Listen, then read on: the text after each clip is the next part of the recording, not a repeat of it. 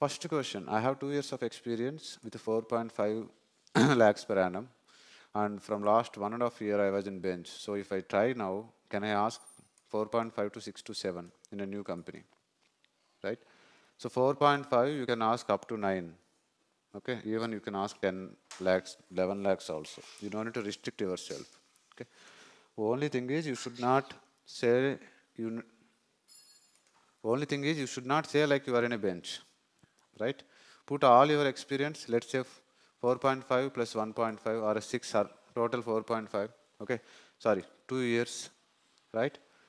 Don't say like you are in a bench, shine, okay, learn the technology very strongly, attempt the interviews, clear the interviews, saying you have 2 years of experience, very strong experience. Then you can ask based on the interview feedback. No need to hide yourself like, okay, I'm in a bench, so I should not ask more. Okay.